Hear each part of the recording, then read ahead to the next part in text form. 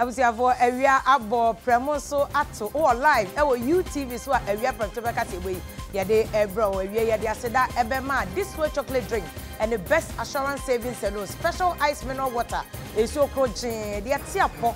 ko minimum say yes esuo bia ko minimum ene ya covid-19 ye teta ban wo enyanko yo to adwene ye wo se covid ne kwa waso be ye hye na nya covid kra no a se de be ya wo benya pomodin atiapo obi a wonu nsuo bia kata anom ne ade nketekete no enya ade ebechiwa fi yeti ayeye emma malaria ne ho cholera nyina esanse ahwe ehu ye edi ehu ni special ice adalment no obi ene wonu ma cholera ana bibie kra akantunum bi bobbo bi sa me se ma sheba fuma enam dia no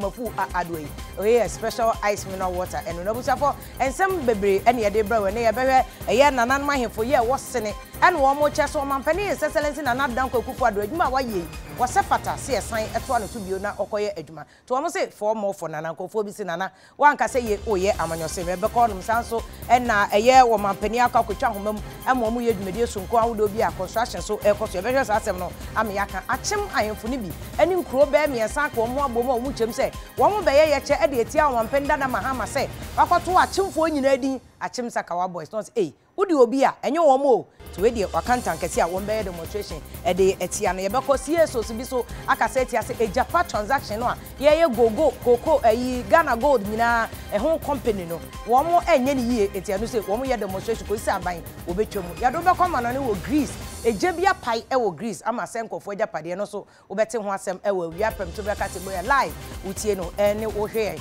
e wo UTV eso no follow ye wo social media handles nya UTV Ghana na omusaka e bia na nchechemu bia no ye fa entuja emma ye fra me bem lady Afia Pokua Afia hye kasebo no ase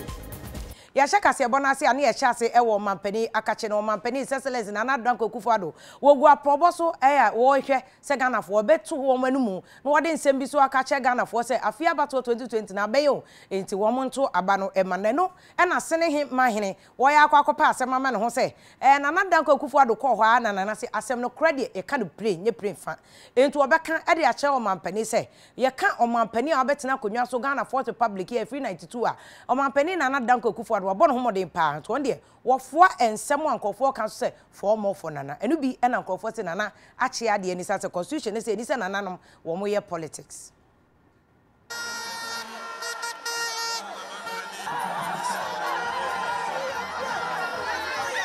ebra nana etu aporo no ode nsam bebre tu dwa ebi ni se oba obema amantan no mu ebi ati ne ho nyame anim ne ode asia yoyo ye de petition koma anana no osomu empempi ye din kuta ho enkran ene miamia na enko wiase no ode asia yoyo ema oti mansiri no eye mantan no emum yensa ema abro na hafo ha a ene ama yanso a ye wa hai ye beka sunny east abeka Bono East ho ye de ndase kase ema nana your excellency enyuma pa wa ye no de ahyeta babia se nyame anim nie bemba be ye bi na nipa nso ya de a osa ye ye ka bi ni agya bi ye ntumi mbo ni nyina so e wa ha mene me man ene me manfo enyina gitum se enyuma wa start here and now the two manifesto no mu no why ye bebre and ye kan ye nka ma Sunny East nko a ene ye nso ye nka ma Bono East nko a ye ka ma Ghana fo nyina ye de wase adwuma no de why ye bi pa na menka e ma no wa dodo no a why ye no de nyame nhira na omao enkwatenten na tinase na yema oman na bi nso mbeka kajagiman ye begina yeman fo nyina nan mu na ye ka se forman no de asambia ni ho ifibra ye sha se ye to aba 1992 1996 the year 2000 2004 2008, 2012, 2016. moto about one way sir one way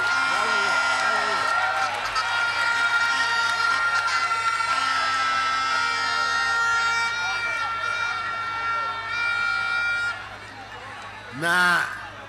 Afia de be ba besre one way a moto yenso no sebe na wani mo me hu fa so papa bi amanya wo ho me hu fa so papa bi amanya wo na ye miensa ene efa ye ba ye mo amahu de MPP aban ye betumi aye nti Afia de ti do me ne ene umafo minimsa moto sa be maye wo sene Easter mo se samadwen biom da mo enye bibia mo be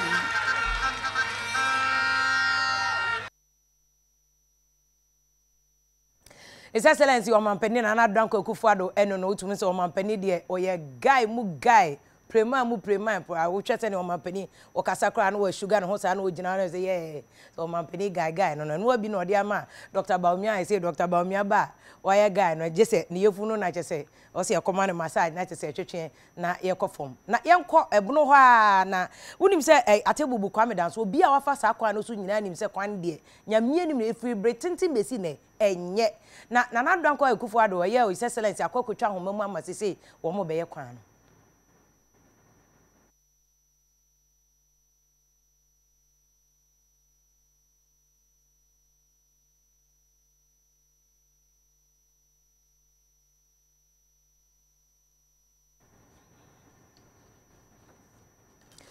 Excellency Omampeni na Danko Akufo-Addo ekohwe ye kwame danso atebubu road no ene wo chem se ekwan we ye kwan ye da no koma so pa ya wo na ban na fie wo mka se eye year of rose no mo ye se ne wo munya kwame danso atebubu da esanse nuane dodo no aho na fire enam no ne ade kwame danso fo so nya akwadwiro wo mo do pa ene nipa bebre so efi enkran ha ne kumase no ne ade ekono ho akofa ne ma wo ho eba na bebre no wo mo ba ya kwan no ho ahuntie nti obehwe no wo mo ka ba bese no ade won bedu nkran no won di ni nyina ba be yeses aba be kan eniama no ebo ehu enuti ene wono ne naban eda no koma so pa se ekwan we wo mo ebeye no se efree ebre tenten a chese Omampeni dada mills wote akonwa so 2009 ene wo mu twa homamu ye se nka wo mo be ye sa atebubu kwame danso road no nanso ebesi ne wo mo entumi anye enuti wogiri se ne yi a wo matwa homamu sa kwan we nko ade no nanado wantumi anya hwekra no na nye atebubu kwame danso wo be ye pa se de betumi aboa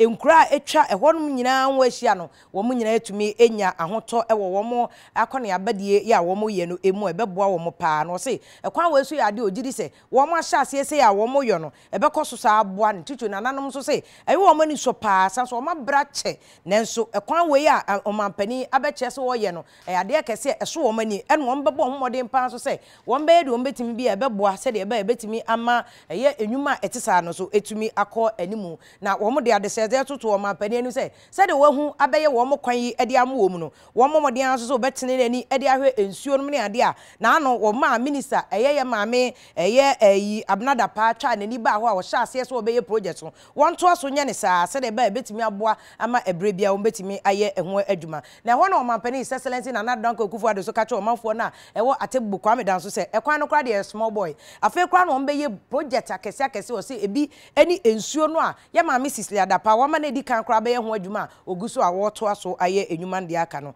enti chidom hene ya owo atebubu traditional area na odi Omampeni ani ma na omode aso ebo efom se de ba wo betimi ahwe na ekwan ni nyina no construction no ebeto aso se de sei wo mo ahya ase pepepe no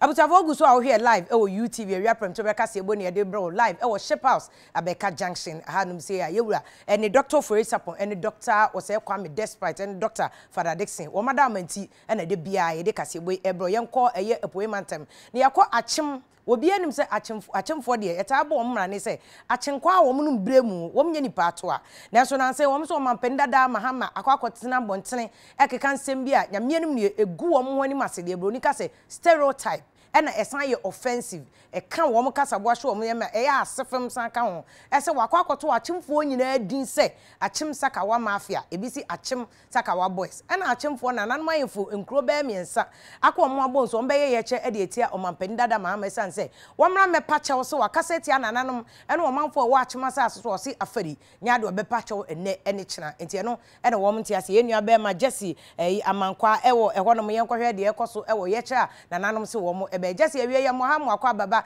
awia premto be ka se bo so demonstration na sha ase ana afa no wo mu gu plan no so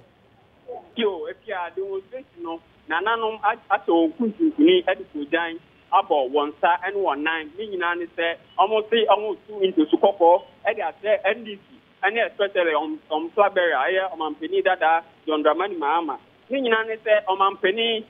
John Dramani Mahama efo draw and say me photo ni internet so address atemfo sakawafo na eno na atemfo se eyo onyafa ye sisi ameno kate atemfo bosome na mine na ebetia nipa wa ha de edoso papa ya tese omani abre papa na osebarima okudi aman apegya okoria osofu nan na di demonstration nim na ne nsem nyina odi figure ne tese omadi omampani ma ho ya papa ye na ayeko ayeno ayesa am say na ni se kwam yazu atansemi edi ya atemfo enu ketenkete no eni sifuni bi akasa kire atemfo amam kopa acho amoti ni di chew na enne no omani abre papa ye tese omampani asema waka ne asema emu edu ya kasa obi esakawa na tese obi osene dem a oisu internet edi bo amanfo apu enti webu atemfo nyina se omugbo apodi a omda na se na omo man 72 hours aye 1 week one pa me patch wa omo ankasa no ombefa ho adwen omo ma omampani Mahama ane NDC se omo beba aye istiriji ha abe campaign dia anu do meti on kwan so amba be patch dia on beti no kwan me no ka say aye gidi wo hanuma etu otutu ni ade nyina po kofu wa hanuma on ma se omampani Mahama aye NDC flag bearer ane NDC ko nyina se so mama be patch wa anu de dia Jazimba choche mu wo se etuo tutu okoso e de na ema etuo no okoso no de nti no mututu na police for na fire warning shot bini aba enya police for de o ma bebu ha ebo nipa ene nkwa ho ba mpa ye na mum nananu mayemfo ena atututu ni tete enibre pa aba ena mane etuo tutu akoso no me no ka se de bibi boni bia nti wa haye nananu maye demonstration abewi a sisi an ye na aba na wi na ne o mo ka nyina ne se ma ndi sifo 72 hours. So mama me part out there. And so me for one day. Na mum allow any bia so bit of timemu say oba be demonstration. And oba be campaign. December 7th year be about to battle. Jesse ye no was papa ye nua be ma Jesse ne yete ne ka aman achema man akese enkonwa akese ye achema bu akwa bosome ani kotoku ene wo ma kan bo ma mo so mo ye demonstration wo ma omampenda da Mahama nefo akoma miensa 72 hours wo mra me pache so akase achemfo nyina ye sakawa boys enya sa de a ene na de ebesi enya sa omomo bia emeye campaign ye nua nu se yewra Victor Smith so wo ye mfante fa ene achemfa nti se yewra Victor Smith wo de ho beji asemu a wa ukrom fo ena chese ne wo mo apply line na chese motimi akọ ka ho asem yento akase bo no eso no mampani seselensi na danko kufuado asan enam adwuma so se commission na ene wo commission nyuma sa we wakọ ye warehouse kase bi wo kwame danso a enu sei wo mo de ba be ye chese ne capacity nko a ne ma betimi akosa house no 1000 metric tons obaka MPP amanyoko no eba abamu no omka say one district one warehouse ombe said e ba enema bebre obehwe no na akwakoka wurem tutu ne nuanom no ade no ombetimi nya ba bi omudi agu nti odu kwame danso na chese Sene West constituency wo no ombetimi awie adwuma no dadaada chese wanhwe ye kra edan na esi hwei be say 80% complete chese mfa dodo no ano wo mawie akase wo mde mfidie ebekwa akogu dan ni na chese emperifo akọ wo akwakoye adwuma mo chese ukọ baabi ti se eye kwame danso a free Afia pankron adiosia 1960 wo munya warehouse say bi da e wo honom eti we ya ade a na eto wo mani pass wo matimi abaye wo so afọ a wo na hwekwa adwuma ho nsem so as a warehouse project esini seto ono na wo che omampani se de warehouse no kakraka tie eniema wo di begumu ene ade doctor wo so free akoto ene wo chem se warehouse we ya ade da omampani koma so na se de omampani ede ho dwuma ehye wo mu nsa so wo munya sa pepepe ena wo no se so aboafo no so mu twetwe ya wo ye so obetimi aye no se ade ba ko a ebetimi aboa ne se warehouse betimi aboa me pege nnwuma ne adwadie e wo kwa medanso mpota mo se de ba ne ma to de bi akuafo be ya wie na pro na ese ye na anu ti e wo so wo mte so eto no adefo de donkomi no ne nyina etu betwa sanse ne warehouse ho so mo ye anom de aba begu no se de ba o kire bi a wo pebe ba na chese ne ma ni o mayi ne maako aba beton a wo se ho abefo akade ye facilities modern one ni nyina bi wo ho wom de chain fencing etwa warehouse ni nyina ho ahia sanso no se wom de nsuo any solar system a ebetimi power grain dryer e wo ho nyina so ebi e wo warehouse no ma wo de wo mo ana wo buro e ba ho no ma nya afi na akọ hata wom de grain dryer papa abegu warehouse ma eno na behwe na wo ayi ni wo buro ni nyina be wo no ama wo afi wo mo ni nyina so e be hata no kama se de ba efi ene mo wo bia emamu se de da na ka enim se ye no a na ka ye no eno nti o ma pani e na oji ni din atebubu kwame danso empotemo e ho no yenko gold ensem eso unim se Ghana ha ebeburu emfie be wo hanie ene yetu gold etu emfa so pa de obusa me ne umienu a wahwe ye a untumi nka se gold kura nie wo ayi oil ya na anu ya Ghana ye nya ye ba ye wo ye kura ye nyem mfa so ne me dibi eye free SHS na so gold ni de ye hye nya bi na we na aban ye so okote eye fund bi e de mef ye de gold hu royalty sika nyina begumu na no so aba wo ajapa eko bi e de Alliance for Civil Society Organizations che say wo mnte ase ne ente ase chena esase ajapa no utumi se frakadam wo mu nema bebre mu na ho na akwakoye wo nchendi na ekoso wo se sa aban ya ntwem a wo mu se Civil Society groups de wo mnte ase organizations ekono enhye abayase omukasa de tia ketanhye project de ni kankan ene niema wodo ekoso amamu ahodo Ghana ase no omo asori friends and trofo nhyiamu yi eno mo kire mu se sa ajapa royalty deal na aban akwakoye no mo emfoaso enti aban entrance nsan Dr. Steve Mantia otitinani edimako no UTV din komo kire se aban enimani mu ye hwe na sa deal no yifri won mokresa se niema na ewo mu no enkoye emfama Ghana efa yesika yebenya edi efri gold mu. In government's 2016 manifesto, it stated that, and I quote, with regard to mineral royalties, the MPP's policy is to ensure that mining communities receive a higher share of the royalties. Currently, 80% of the royalty goes to government, 10% to the Minerals Commission, and 10% to the community. The MPP will reduce government share to 70% while doubling community share to 20%. The additional 10% to the community will be given to the district assembly to be used specifically for developing infrastructure in the mining communities. End of quote. How government is responding to this promise is missing from its new efforts through the Mineral Income Investment Fund and the related Ejapa transaction. We are therefore reiterating our call to the government to suspend implementation of this transaction pending a national dialogue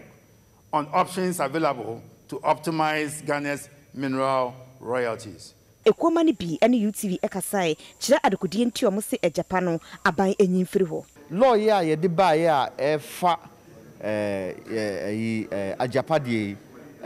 monitoring agency be nimu a ebetimi a monitor say ye tonga dia revenue benya no se na benya no nyoma pi ni act no intini e feel say esi enya ntiase de ye hu sesia no de enya de bo se de mansan ka say unya royalty of 200 million this year. The royalty could be about $300 million, okay, because Obuasi has started operations, more revenue will come. Companies, because of gold prices, almost around pay up, more produce more. Until more royalty will come, we could even exceed the $300 million marks. Until ban is saying now, cotton a fund for the rest of the life of the mines, for $500 million. And yes, it will be time, will be, but no could be or say the Tohono, Yenhuya. Until Nama Yenia Breno.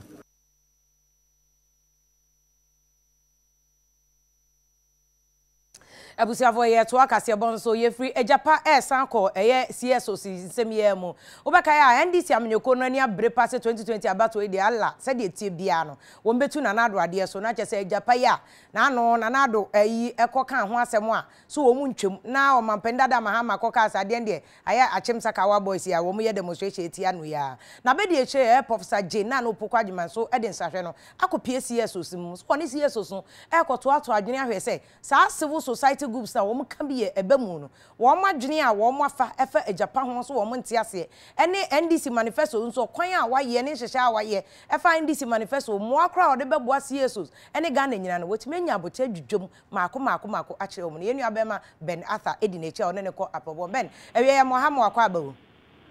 Mejo so ma ahwefo ne atiefo nyina ha ba United Television yo bia so eje so yate se one ya maame prof na no Pokua adwuma na ekọ apobo no mpacho omanya ne CSOs na hia na de nkomo e na aba so esanse yenim se CSOs na akra kasa dada efa ejapa no ho yo we de metrim preko pe wo de ejapa be shi se enye ejapa nsem as such anamon nintia anapai otu anamon akọ CSOs we on wa trim atrese efibra ye pa ne hontoma ma ne beye don frefo abedi trade ma NDC otaye papa Jo Mahama echi no na o trese watena ne office ehihie binuma but embra so no ankasa so betu anamon na wakọ ebinum so ho na wakwaje o magintre na wasanso atrekrim atre omanfo no ensem bia NDC atechire se boa ede ahye omokrata asia ye frɛ no manifesto ni mu na omotumi atia yi na ade safo no so adwene in that regard oboni besie edi kan bebia na pay watu nan akọ ye Star Ghana owura Alhaji Ibrahim Tanko ne nimpeni4 eda no ofi honom na obo anan kopi mu Kopek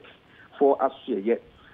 owura Duncan Amoa ne nimpeni4 so eda no mende wo ekasa die yatutom ebepie East Legon IDEC for Australia owura Emmanuel Akwete so ne nimpeni4 CCI omo hyeden mu a omo cheche adwene yekopie mu ewo Star Ghana no benifo ekyerese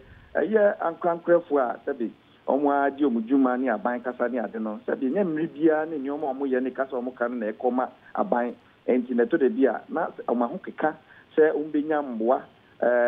ni omo ye nyina no so ye oman ni mpuntuo de enso na nka omo ye manka nka aban a ebia ono na oman ni sika anan foto kura no so betumi ehu ade pabi wo mo so na watumi aso masen no enkoba ne saa nti ayese se bi omo anenya ombi biye na omo twetwetwere so nti no se ya maame ne nimpeni4 si omo ba na nyame yo mado no munya kwan ne dia omo twekwan omo beba to ama CSOs foi ma omo so dimo omo di no ene aban bia vision se obebo ama nipa na di ye na akoso no ebe mpepepe na omo hwe no manya ekopie mu Kopek ense bebri ne ka ho but emrenti betwa so ekopie mu Kopek aso ye no owura Duncan Amoa oda oma no edi tuja ese omudi omudi se ne yeke yeto de bia na omo kura koye hi because omo katama dodo no how a omo de betuja na se sabi obi okura ka na okobu fango na obi sika dodo opesu nyanti wafrafa fango numu a ohu ebe de no nkoka na yema mbra nya adwuma esa so no mo abatan wo hwe to kema oye refinery eti ho ense dan fanfa so bi ambo man no adrava for obi be adwuma sabi obekọ na hom je na ni obi obeda ene sabi ne ho bambo na akoya asem enti sa no ma huro bebre no rezi no kire se obu a ye ma me dia ma omo no wa ba no sabi ena hu wa pa no be twese so munya akwanya no so mba be diga na nim biwa ene obe pre wo kan ya keke hu no ombe kan bom no mama amanfo ediye efie mu IDEC hanom no edi kan constitutional review say Ghana embrakuni ni ayidi jumai wo Ghana fanai omo si mra no bebre ho no ma asa check je say e kan ye trend no e ho no mo de nkomo ne start fi ye na NDC asase penifo iso asate e kire o manifesto ensema o makuchire no e munchiri mu ahoro a omo de ba etumi aboa amania omo so esoje fi nyina no apem pepepe yense mbre bebre no ye di besia no say e di kire ahwe if you have no mind, you don't Media Foundation for West Africa. That you are sɛnea ne tɔfo no ne tɔfa bɔ no nyinara bɛkɔ akusi no yɛmfa nka mo ahwɛfoɔ ne atiefo ɛbɛbɔ ɔmo nyinaa aso ase na nation ne deɛ ɛyɛ sɛ ɔmo da ɔmo ani so adeɛ ho a ɛhyɛ manifesto no mu na ɔmo ati ɔmo soso asie soso so adwene ɔmo de atu anamo akɔnka yo abenazam patron na bɛkɔ ayembia CSOs no ma be a specific nneɛma bi ɔmo giri sɛ NDC hwɛ wɔ manifesto no ma ɛbɛboa ɔmo na ɔmo kan bibi saa ebi mo afiansa na ombenya grasp of enioma omo akankasa ewum na omo ankasa eha wo omo wone dada ena omo di nkan aka tisenia eyi bambo ho nsem tisenia omo kase sabi omo dodo na adwuma omo ye ne bebre ho omo dan amanani ku binum ni ade ene iskasem ye pension amanipa ye pempuntu ye bambo amankrofo bi enso no na nka omo hwese sa die nka ya betumi anya no man mu ha na du ha no matine mframem o aban se saje yo babu ama yaye ompese omuhu na omutumi buo mu a omso atumi atusa anamo we na omo nya aware of exactly how it's been crafted or captured in the manifestos no so I am commodie ono ma starting entino omuguso a ebitu hu anamo Mami na wase papa yenu abema Benathan yete ne kafi ye mami Prof J na no Pokua adwuma Prof bo a ene wode akwa kopie CSO civil society groups omunhye mu a ono omakọ se de ba obetime nya abokyere no acheche NDC manifesto no munsem nyina ache om na om so matimi ate ensem no ase ye free hodom na Afia akọ eko fufure no so enhye aban ase National Commission for Civic Education wom na ye wo asodie so om betimi ache Ghana for ma sede no om asodie nyina ache Ghana for nya se ye wo right keke ne ye de boy ye ho safohene na NCCA na wo mo ayese wo manyamoa efi European Union ho ema nei wo ma ye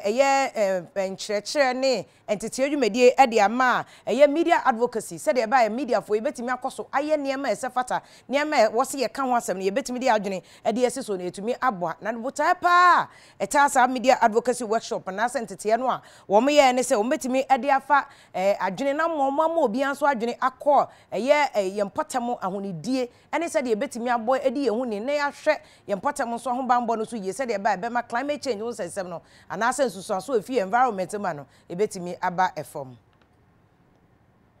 tempotemu ana sebe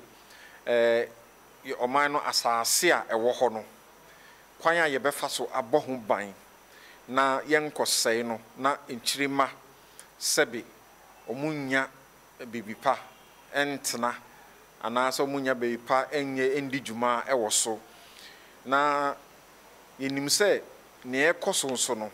yewo dwumadie bi a ekokɔ so sɛ galamsey ne nyamanyama a yɛde sɛe asase na yɛde sɛe yensuo ene nkeka ho ɛma ɛno ɛde yareɛ ahodoɔ ɛbrɛ yɛn ɛna NCCA ahyehyɛ sɛ yɛno a yɛyɛ nsɛntwerɛfoɔ no sɛ yɛnya nimdeɛ na ɛbɛboa yɛn na yɛso yɛtimi ayɛ dɛn ama yɛmanfoɔ no ehu na yɛtimi aboa na sɛ ne ekoso bibi koso we yempotamu na enya yebetimi atu ho anamo 10 20 30 years ago areas where people could graze their cattle were so vast so they needn't go to Agogo and go to Afram plains and so on and so forth to take people's lands. It's still about the environment. So if on daily basis those issues are what we are talking about, I'm sure that gradually we'll get our people to focus on the critical and important thing. So yes, we set the agenda. Let us have issues of the environment on the front burner of public discourse. But in doing so, I think it is important that we try as much as possible to present the issues in ways that are simplified and can be understood by our people. Environment and a whole buying ama yambane yananamo eso abetoso esan say bibia o yamede hirayen say yebegia tumu say environment no yambo ho ban a na che say yankwakora no de dachi no yebehwere enti na ehia yen say yebehwe say yambra pon na eda ho no man ya constitution no. And then some normal can effect environment no ho. So we share your program ya ye di if you say a shania efa sena NCC ye juma ye be bre corruption as say ye be ma public accountability so amani pa ye do omo hye abande omo hye juma nan no omo aye omo sede a ebe boa Ghana fo enia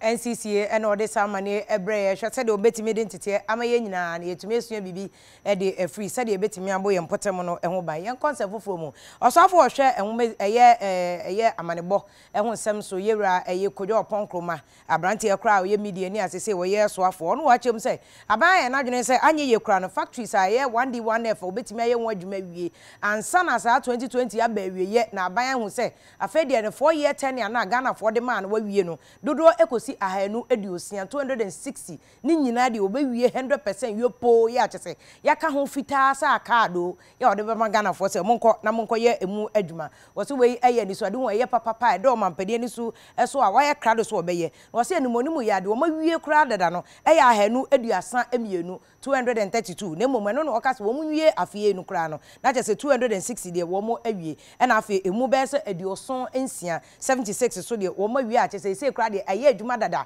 gare eti se eku juice ya no kra eku no e ba bonte mo obi juice bia no bia 76 de wo mawie kra osofo yi ekirem se wo hwa na na do pa de ne bo hye no e fa wawie dada Wodemonyam Fokojo upon Nkrumah oye Minister for Information ebe PM ewo Kumase ewo Ashanti Regional Coordinating Council emra one nsamtwafo ehia ewo Kumase neno na ode Ghana mampanyin na Nado Danko Akufo-Addo eba be free Kumase wasantemanto akọ PM ewo mbanta miensa Bono East Bono Region na afe ahafo na mra wo kasa na wo kire se wo hwe eye one factory one district na omo ye omo adwene se baako 260 ena na esi omo eni suso omo ebetimaye na so far wo hwe ne niema ne sitie na 232 ena o makọ ho ni o ma wie mprempre obetuma aka so o ma wie eye baako 76 ento hwa MPP aban a na Nado Danko Akufo-Addo eda no no o mo de osie aye oyo as part of one district one factory program no in name say the target is 260 factories ahenu ene eduasia sabre aye kase ahenu ene eduasa bienu 232 ena ye de saka edisi ye nisu say pese ye boa ankrankran nyuma ebie factories ahodo emu ahenu ne eduasa bienu 232 ena ye de saka sabre ye kase emu eduoson nsia 76 de eye adwuma kradada de aka no mampani say opening chairman hwe na yentumi ntu ho anamon wano na hwe nim say eno so ebeboa na saa enyuma koi omunyuma na omoye no emu apagya na so no oso Ghana for no eno so akọ wano Wodemonyam Fokojo upon Nkrumah to na kasa no so ekire adwumaden a Ghana mampanyin na Nado Danko Akufo-Addo aye enam so ama ebibrem atoya mekire West African states no amam mu mpanyinfo mo wo ebibrem atoya ha etimeyi ne se sesia de Ghana mampanyin ono na ye ECOWAS otutunani Ghana ye de nije energy tun se West Africa nyinara enora mpanyinfo hia wo Niamey Niger eto abase yeyi omampania ono bibi amampani e West Africa ni na enimu no oni Ghana mampani na Nado Danko Akufo-Addo e kire se West Africa mampani fo e wo gidi o na Nado Danko Akufo-Addo mu se yetieti nkomo e koso West Africa e fa se ni omu omampani ne kendia odidi Ghana enimu na samfie mi nsani fa ya ba besinko ya ihu se ipadodo so e hwe enim se ne waboa ma yetutu Ghana ne ma yi saa so na ode saa ne kendi no ebeboa ni nua no mama pani aka wo West Africa no so de atoto o mama ye edie na ye wo gidie se ne mampani ka wo ne nkomo no mo di abro mo to abama no wie ye no West Africa nyina ye hwe anim se asomdwe mpuntuo ene yeyo ebedadi na se ne ono ye mana da di wo Ghana ha se saa na ye we awehim so bedi anim na ya ye wo West Africa he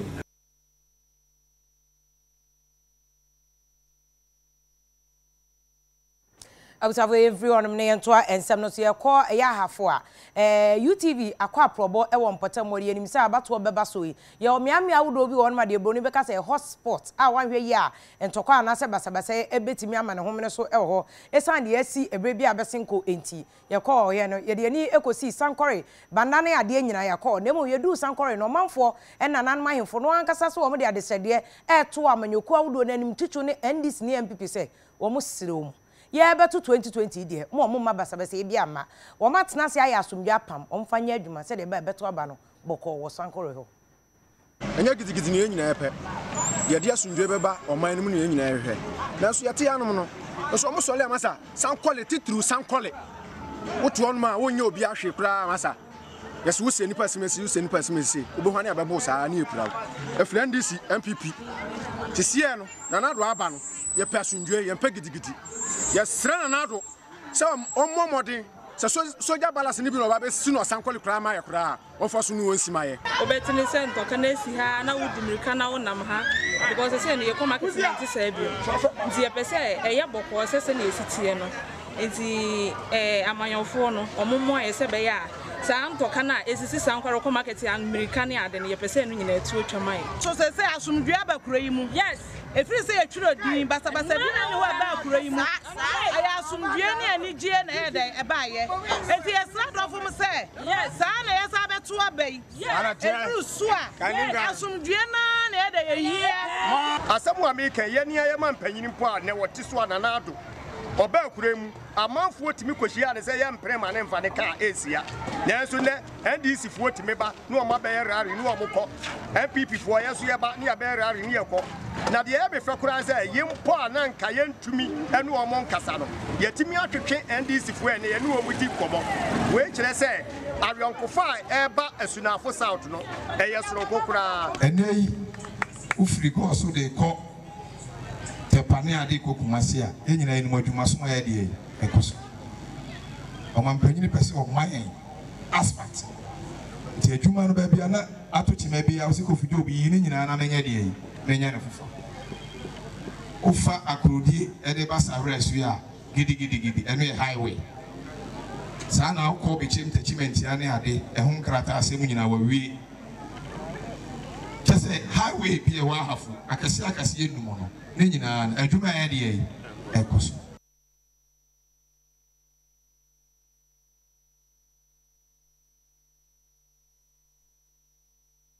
abusia for sankore for eno no mo ka se free ne ko mo peba sabasa bia ewo ehonom ya to aka se bonso ma me fa nko fifi mantam ne ko Cape Coast North apartment person sa wo ba bia won de adwuma wo ya ne se adwunwo ya ne ye wo sa wo mo no mo che se be ya nka ban emeboa wo mo tutu ne ma no a wo mo ye sa adwunwo adwuma nti be esan se wo mo akra no se ma besia pa wo mo ntena semfo wo mo san hye wo dem fam se e bia ne ye ma nti ye nya adwuma ne ye twen se be ma bi e be twa me ye di se de nkran ha bi no nanam ha wo mo ye papa no papa no e ma we de wo mo nya akwadwiro wo mo sori ahoma che ye adwenwo ye me ngo ne ade chese wo mo ye ho adwuma saa no wo mo se e bra ye a wo so mrahye bedwani wo mpotem wo ye mrahye bedwani no san ye so afo abede kira won na ehwe eye ensase ho nsem so ye maame Barbara Aisha ayisi okoye okohwe wo mu na ma ne kase wo metima bebre akade wo mo ye no na mo akakra pe na ko mu nya to we de waboa wo mo de wo mu nya kakra de so so enke be ye pa de amomu yɛdana asekyerɛ dɛ yɛna adza yɛ hia yɛdze yɛ adwuma wa abɔ no ho mmɔdzen wa ayɛ henadom wa ayɛ henomboande wa abura adwungufum hadza no no yɛbɛka da nyame nhyiran nyame ntono nkom nyame ma next 4 years no so ɔmba yɛ ma ɔsena dam ɔfa ama hen yɛbɛhia bosa kyerɛ dɛ hia adwuma no yɛhia sika yɛdze ahyɛm nti ɔba yɛ henadom na wabɔboa hen wɔ sika afam na yɛdze ayɛ hia adwuma dza yɛbɛda na ase Pacha motanam na sisi ala muzu sunde ane pente Barbara me senya enso Barbara me senya motu maza aso manam yere be yo be ejuma ya basa yenya stand tanam yena me no ba yedem yeta de topra ne yestasa enti yesra na akofo adu na ne mpanyefo de won hye sta won fa mbra ye na fa ntana ye nami ye hie sika wozi ye ejuma ye kwata adwumpo a ye sika nto Yenya she yamfa ye yamba wo ko school mpo yenya sika yamfa nhwa hwan enti sisi ala ye hia bosa ode ba ma hena yesu ye botum ye da ye adwuma me ye da ahwe mo fame so wa akwakan ma shisi ni nyina wa bebe nyina ode wo hwe na aba na hwe na oboa hyan abobo ya o padio abazo ni nyina wo bre bia ya baje nwere hia sam titu onani sika wozi be ye adwuma na less than 4 years abani bay say ehwe maslock loans yes amma yen mesiafuna or 8 years of what the NDC did. Nti no wo boyin abado na so dom no doso obi bia na nansa baka na ze ibi nsa aka ibi nsa nkai na mum bebi oya na yezi ya okakra nyi de ahokaka o de yezu tua bosa no oyo du bebi a na wa ye bibia oho nti nda yenyi wanka sai yetu wonfo won so wa hio yen de da ma za na ze onyaza wo beye so bi obo bosa onye free ena obi so ha ozin kan mo kakra na wa hwe nkwanya ibeyi se mo 10 cedis na 10 cedis no itum inya 1000 no chere there I have to give you more. Why today Bible talent na was a man nimpa ibis was niza day ibis niza one use ibis day nti say was a bibi more than man no chere wo so wa hwe there and abazi na ebotum zai motutu asre so loan oyebosa na ma oye den there especially mazna mazebe in the on point interest bia ankam acha de afa hware nam kra anum nkwa no kra nti no ni na anye kasa bosa na bi wo hwa na adwen de ayi abaniska na wa dam no ma problem ni bo o abaniska ti agie kazi ye ntwa de bede ni yetumpan nti mponcho da musumano onyefe nti osoafo no oye adwumade abo ne manfo ye wona bato mpesua no eso ye beda na ye hu ne mo mansa na no ma me fa nko anigedie ne agudie mu nsem kakra ansa na ya ba Romeo Duro de agudie mu nsem no ebebra onim se ye no abem o rapepa edem gedeme on se na anu ya won na ekoye anwuma se we dey hustle for toto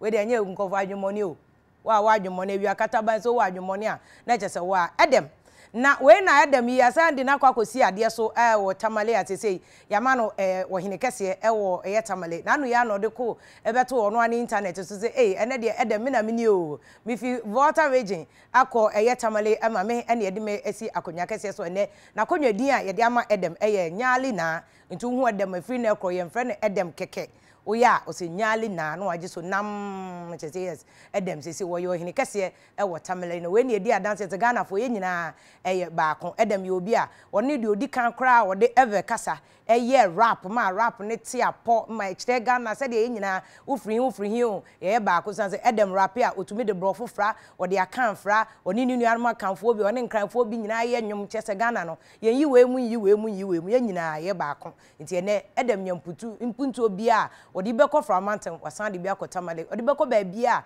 esafata se otumi edeko nyina nti enu abema edem na kane nanka nkofo friend aigwe edem odi edem they say ni dimpa edi nyali na nti say we dey hustle for toto edru tamale eno ho edem amane ene ye de ehome so na afi adane ho abaye ka say oguso ahwe live e wo UTV awia prem to beka se bo afi ye dane ho abane ye de agudi hu sem ene beto aso ama say efe no ya ye bio ho say to say efe for say cash no wo munya bia no ye resurrect ye football ena minister na no honorable Esiamaka say bring back the love na nkofo sese mo de nsesa no number 12 nsesa ne ba will bring back the love no ko tire nkore number 12 cash na yen ye metena stadium awia kata ban so emfa love ne ma sisi kotoko pe ene ye wo mekra meja basa kotoko fabuwe eno ane ye wo yenkomra na fa gudi hu sem yenfa de akanto asomam